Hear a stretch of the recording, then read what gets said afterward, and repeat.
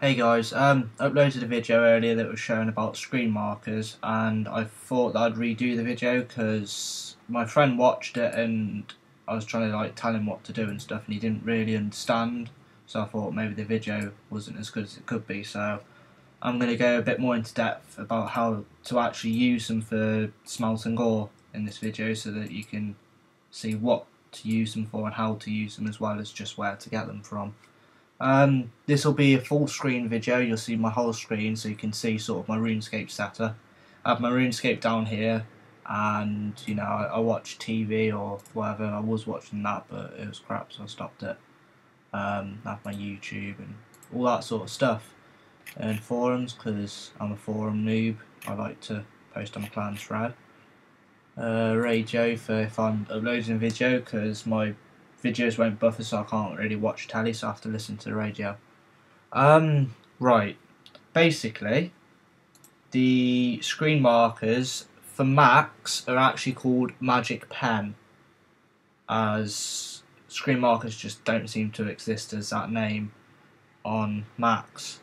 So if you want them, they basically mark your screen. You can go to this website here, or just Google Magic Pen and look for this and download those.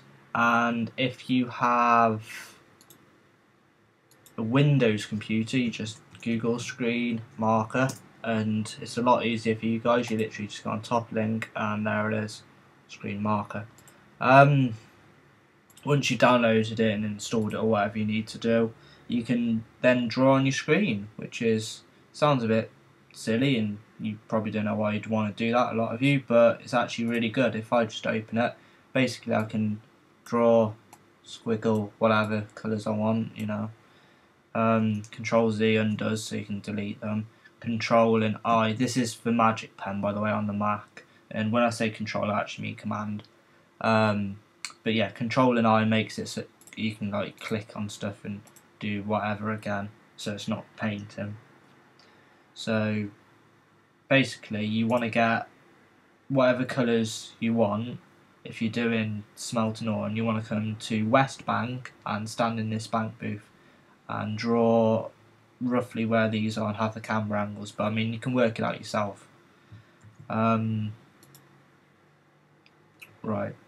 basically I've got one over here which is lined up so that I can smelt, and this is like a double click exit bank method, which you'll see in a sec. And once I've done the invent up to where my spiders look, I stop, and then I click on the blue, which gets the banker open. I'll go down to there, click on that, and then my mouse is lined up to deposit all, and I have full bank, so my note should stay there.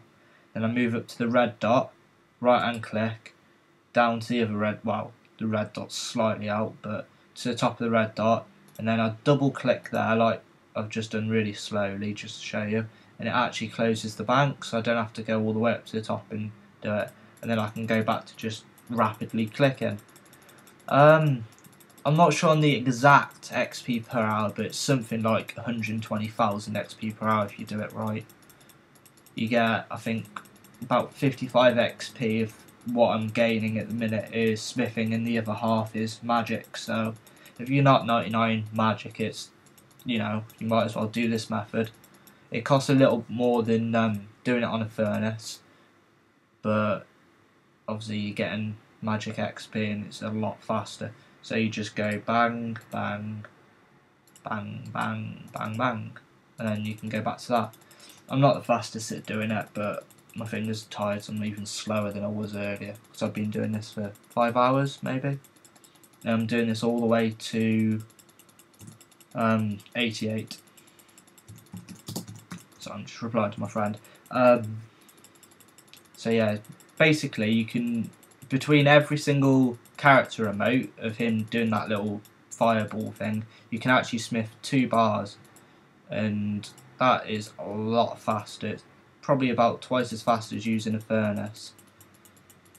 This is a little bit faster than doing it Soul Wars Bank, I'd say, as well, because you don't have to press X every time to exit the bank, but you get random events, which you might think slows down your XP per hour, but if you think about it, that's sort of a little bit of RC XP, and RC XP is quite slow.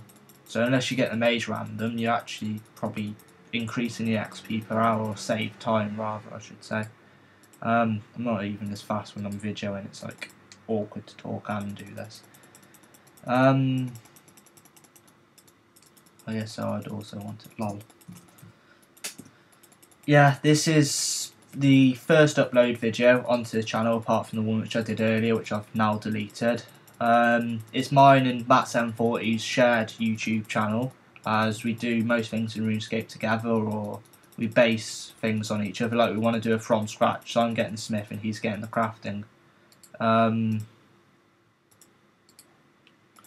So we thought it'd be a really good idea just to make a channel together and upload them there and put some guides up and that sort of stuff. Like, we're only going to upload stuff that we think's alright quality, and we're going to try and get a decent background. I've made a really skanky quick one just so it doesn't look too plain, and we're going to try and actually make a shot of having a decent YouTube channel. We don't want to be like really famous, we just, you know, want to do something else apart from just skill and stuff. Oh, mess that up.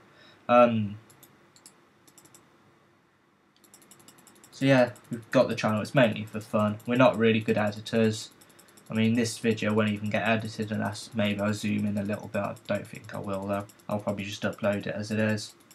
I'll be uploading some videos to do with Macs and RuneScape, because there's not not many videos out there that are for Mac players who play RuneScape really.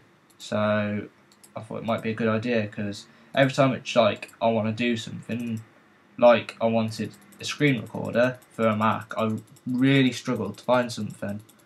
So I'm going to upload videos of like programs and that for Macs that are RuneScape related. Nothing like bots or nothing bad like that. It's literally just like a recording software, the obviously Magic Pen tool which I'm using now, and stuff like that. If you're wondering what I do record with, I use a program called ScreenFlow, which records in HD, but it does lose quite a lot of quality, especially if you move your RuneScape camera around when it's in resizable. Oh yeah, you need to be in resizable to do this, to click through the chat box. It doesn't work on fixed screen. Anyways, oh yeah, basically you need to face your character east to do this, and roughly where you want, hang on, let me just finish off this invent. Right, you want your ore down at the bottom with your gold bars in the same one if you want to keep track how many you've made. And the reason you want them at the bottom is so when you right hand click, the withdraw option drops below the bank. That's why I've got them really low down. You can have them a little bit lower, but I like them there, so there's more space to click on them. I mean, you can click there and it still drops down. And it drops down underneath the bank space, so when you double click it does click underneath. And then you just back to smithing. I'd only suggest doing this to 88, and from there I'd do adamant plate bodies. The XP to GP ratios really changed in a minute, so I won't really talk too much about that because of the bot nuking that should be happening this week, which I'm sort of looking forward to, but at the same time I'm a bit worried about what's going to happen with prices, because bots have been about for a long time now, and although I want them gone, it is going to affect the game hugely, and I just hope it isn't as bad as when free trade came out and prices just went all over the place. Well, that's just about it for this video, guys. Make sure to subscribe if you want the sort of videos which we should be making. We'll try and upload them as often as we can. Thanks for watching.